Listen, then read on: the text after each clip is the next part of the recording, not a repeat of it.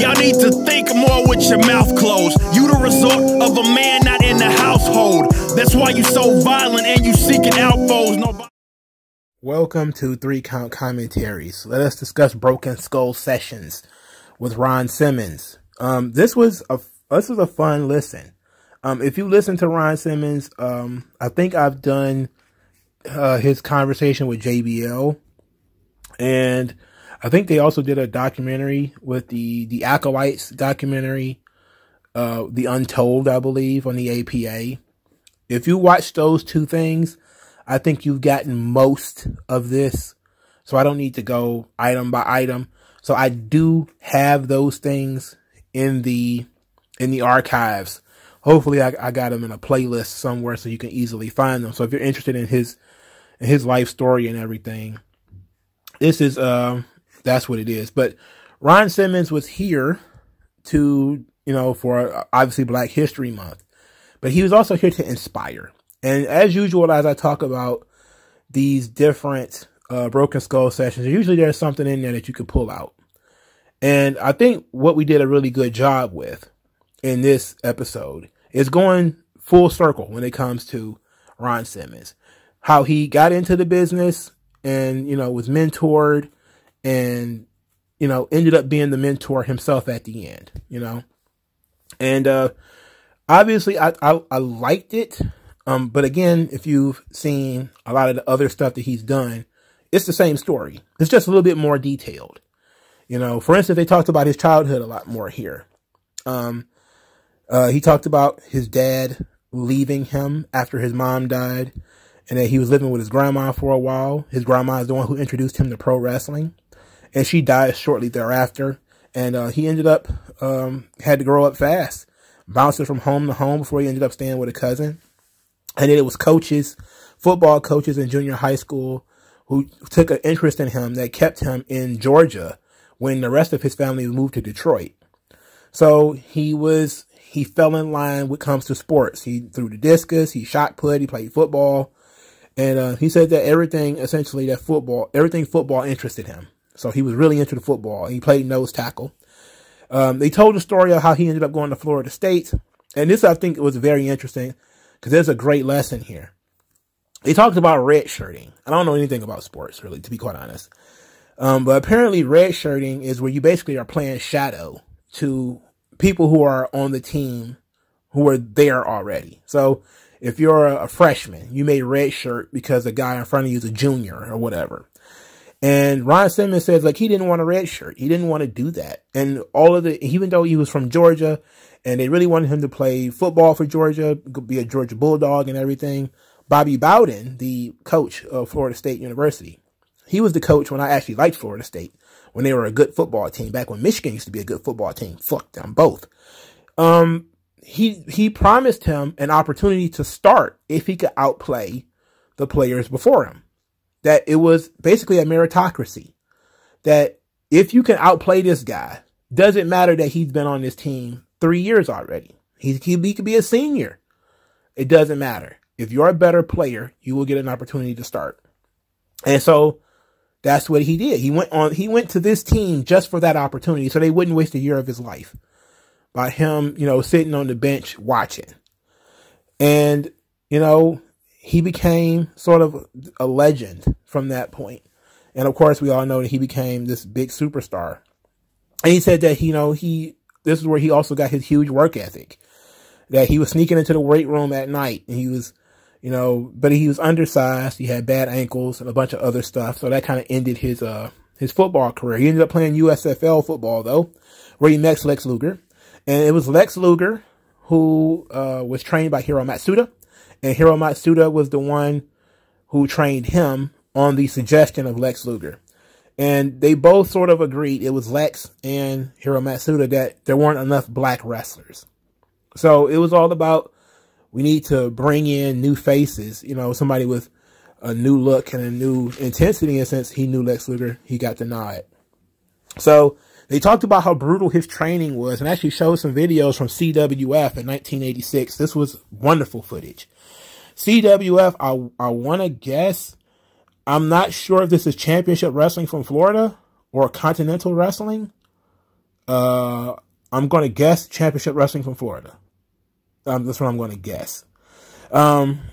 So they showed these guys doing neck bridges and squats.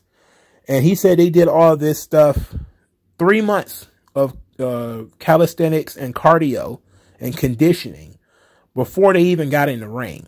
And then they did a month of hitting the ropes. And, you know, says that he said the training was so brutal that they trained them for free.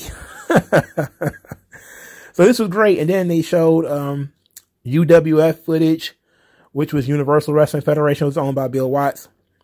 1987. Wait a minute. 1987. Did UWF still exist? I think it did. I think it did. So he wrestled a guy named Samoan Coquine, who ended up being Yokozuna. So that was fucking cool too. They showed some footage of that. And then they talked about him going to WCW. And he said Dusty was a big fan of athletes, especially football players, and Dusty was a mentor of his. And Dusty was the one who was really pushing to get away from a lot of the stereotypical WCW stuff, as he said, stereotypical WCW stuff. And he says that him and Dusty created a system. Whenever WCW kind of plateaued for him, he would go to Japan and then he would come back.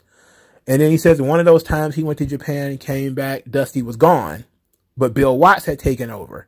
And Bill Watts came in with a head coach attitude, which basically he was barking at guys, yelling at guys, stuff like that. But he was used to it because he had been dealing with coaches his entire life. And he said Bill Watts continued the push that Dusty began when it comes to him being world champion, and continued using Dusty's approach. They took a sidebar to talk about Doom, which Doom doesn't get enough credit. And sometimes I think I was just asked what one of my favorite tag teams was, and I didn't say Doom. Mainly because I didn't watch a lot of WCW, but having gone back and watched them, they really got jobbed out at that Starrcade. They did that silly tag team thing. Was it Starrcade where they did the tag team championship tournament, and it was like a round robin tournament? So it was like all those guys wrestling each other. It was rough. But Doom was really good. They was wearing masks at that time. I think they were with Woman. But they were asked about who came up with the idea. Ron Simmons was not sure whether it was Jim Barnett or Jim Hurd. And so, but he said that the idea was to team up with Butch Reed. Butch Reed wasn't all with the idea because he didn't want to wear the mask, for starters. And Ron Simmons was green, second. So he said that part of this was him trying to get over in his big break, but also trying to warm up Butch Reed into helping him out. And since eventually Woman was moved out, Teddy Long moved in. And by this point, it was Teddy Long and Butch Reed kind of really mentoring him on the business. And of course, he went through some of the best matches the Doom had with the Steiners and the Rock and Roll Express and that kind of stuff. And so that was fun. And so they found, to get back on track, he felt Dusty was grooming him to be the world champion. And Lex Luger was a friend. So if you ever saw the beginning of this storyline, there is a press conference where Lex Luger is the world champion. And he's saying that, you know, if I need a butler or something like that, I'll call Ron Simmons. They didn't show the footage, which probably would have made a lot of sense. But it was, Lex Luger was, you know, cutting this promo about, you know, if I need any extra help, I'll give you a call. It was really racial. It was really racial. And the whole thing was basically Ron Simmons would flare up at Lex Luger when he would say stuff like that. And this was during when they said Dusty was grooming him. And now Bill Watts is taking over. And Watts knew that his days were numbered. So he was trying to get the belt on him before he got removed from his position. So obviously they showed some footage of him actually winning the world title from Vader. Ron said he was 31 years old at the time. But what he was mostly proud of, and he really pointed this out, and I really hadn't thought about it this way, but he says, look at the crowd when I win. And he said it wasn't just black people cheering. And he said that's the thing that he was most proud of, is that the story was built to the point where everybody was excited when he won. And he said that, you know, of course they asked about Vader. How did Vader feel about losing the belt? And Ron he tiptoed around it before saying that Vader wasn't about it. Vader didn't really like it. But he ended up doing a fantastic job. He didn't say why Vader didn't like it, though. He said he also didn't mind Vader's stiffness because that's the way he wanted to work. So this was very interesting right here. But then he says that he felt like it opened the door for a lot of other black people to come in and to feel like they could make it to the top 2. So Steve Austin then asked him, why does he feel or think more black people don't get into the wrestling business? And Ron Simmons really just says that during a certain time, whenever you saw black people, they were in subservient positions or they was always getting beat. And, you know, it was very difficult for black people to get into only seeing white guys. And this to me was kind of the part where I was kind of like, not entirely sure about this, considering if you were in a certain territory, you would always see black guys. And see, Ron was technically the first major world champion. You know, Bearcat Wright won a world title before that, the WWA belt. But I don't know if that was considered a major promotion or anything like that. I don't think so, right? But even before that, we've done on this channel plenty of talks about black main event guys, especially in New Orleans. Ray Candy and Butch Reed, you know, and Ray Candy versus Ernie Ladd, rather, being the first black main event in the Superdome. And it drew huge in New Orleans, which is a black town. Then you also had Ernie Ladd, who was a recurring black main event talent pretty much everywhere he went. He was a top opponent for Bruno in New York. So there was plenty of opportunities for black people to see black guys. They didn't always become world champion. You had Bobo's Brazil in Detroit. You had them in some other places too, especially in the South. So you had plenty of black top guys. The Junkyard Dog ran wild in the 80s, especially in New Orleans, which was another concept from Bill Watts, who, strangely enough, everybody says is a racist. The only person to ever make a black guy the top guy of his promotion is the guy who everyone calls a racist. Think about that. Anyway, so you have this system. So while what Ron Simmons is saying makes sense in so much that it's national television, national cable, you know, with WCW, it's not entirely true because there's always been black top guys. You know, it's always been there. Maybe not tippy top guys. You know, he was the first to get to that level on a national stage.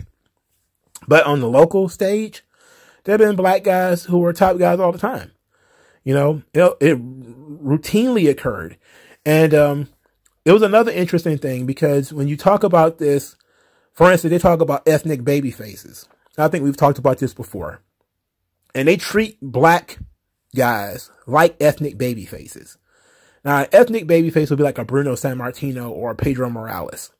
Being a guy who so represents the spirit and look and form of a certain demographic that you have to treat them almost like a bulletproof hero. This is how Bill Watts treated the Junkyard Dog. This is how Vince McMahon treated Bruno, you know, and later Pedro.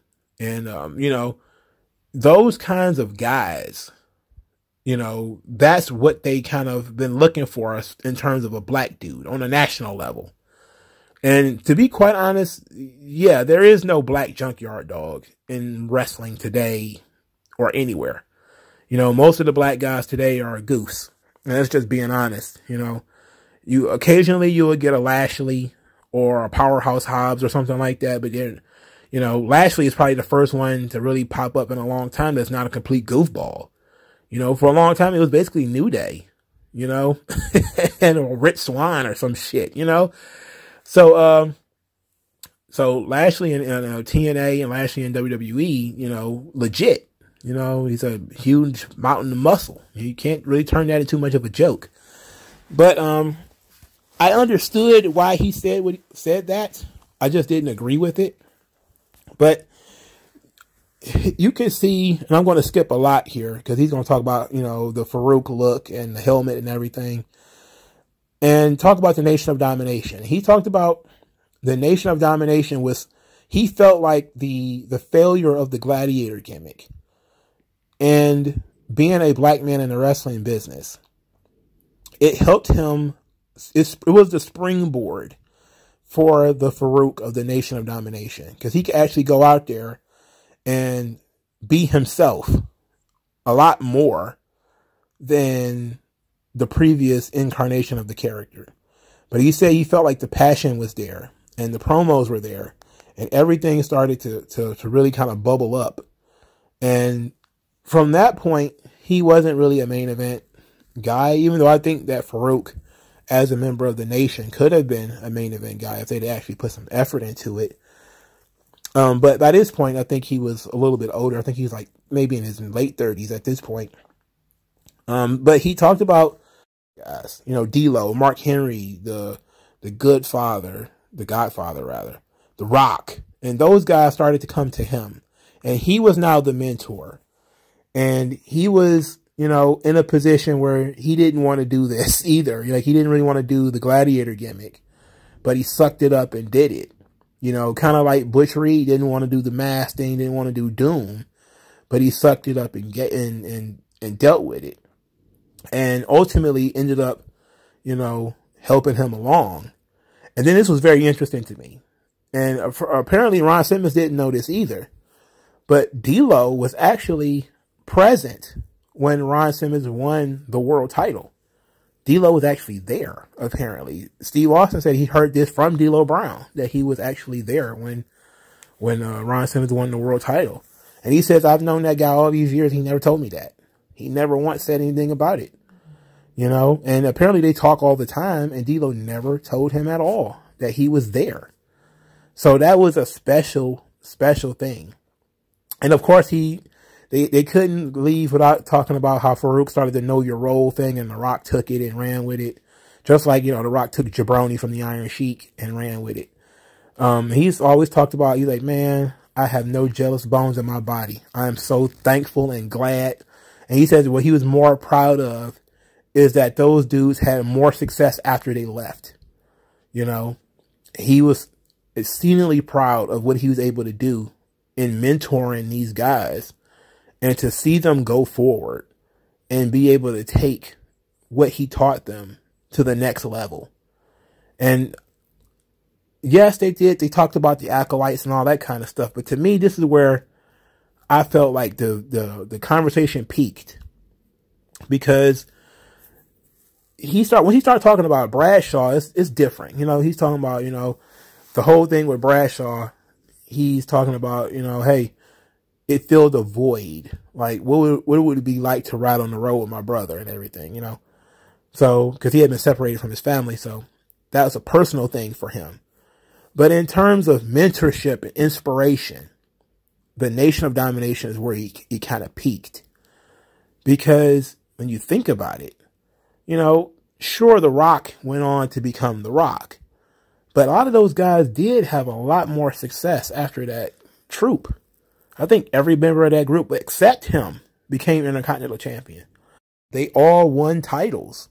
Farouk went his entire WWE career until, I think, the APA, having never won anything. Again, he debuted in, I think, 1996. He didn't win a tag team title until he won it with Bradshaw. He didn't win any singles championships whatsoever in the WWF. But he inspired all of these other guys who went on to do great things. And The Rock became world champion. And Mark Henry later, much later, became world champion. D'Lo Brown became sort of a mid-card icon. And then The Godfather did too. And if you want to count the Hall of Fame rings, The Rock got one coming. The Godfather got one. Maybe D'Lo can get one too. Maybe. I don't know. I don't know if D'Lo is really worth one. Mark Henry, he's got one. So these guys, he sees them at, he didn't say this, but they're basically his sons. They're his wrestling sons. He spent a year or two with these guys. And he says, like, hey, we didn't always ride together, but the best thing about it is we got along. They listened to me. They They implemented the things that I was teaching them, you know, the work ethic, the, you know, never, you know, sitting back, waiting, just going out there, attacking every moment. It was fantastic stuff. And so while it was wrapped in language that I don't necessarily care for, like diversity and inclusion and all that kind of stuff, I think that Farouk's or Ron Simmons' story is fantastic. You know, it is a story of a guy who got where he is due to his work ethic, you know, and he had all the excuses in the world. Didn't have a solid family structure. Didn't grow up rich. He got everything straight out of the mud, you know, and he was able to put himself in positions and deal with, you know, bullshit that other people would crack under today. I mean, look at how many people nowadays, you know, they, little. People complained, oh, Tony Storm got hit in the face with a pie. Oh, Karrion Kross had to wear a helmet. Oh, this thing happened. You know, that thing happened. Every little thing is a reason to quit and a reason to give up. He had to push through all of that shit. In addition to not saying it, but not saying it, that WCW didn't really want to push him and didn't really want to make him a star because he was black. And there's a lot of history of that WCW stuff being out there because it was a Southern wrestling promotion. But at the same time, most black people in the United States are situated in the South. And a lot of people don't know that, which is why every time you have a black superstar, it's probably best to push them in the South because that's where all the Negroes are. Anyway, I like this. I like listening to the Ron Simmons talk. Unfortunately, a lot of it is some of the same stuff we've heard before. But at the same time, the footage of CWF, his workouts and stuff like that, the footage of him wrestling Yokozuna, a young Yokozuna in the 80s, really fun stuff. Getting some of the details of, you know, the Gladiator was really fun. So I liked it. Let me know what you guys think in the comment section below. Like, share, and subscribe. And I'll talk to you guys later, man. Peace.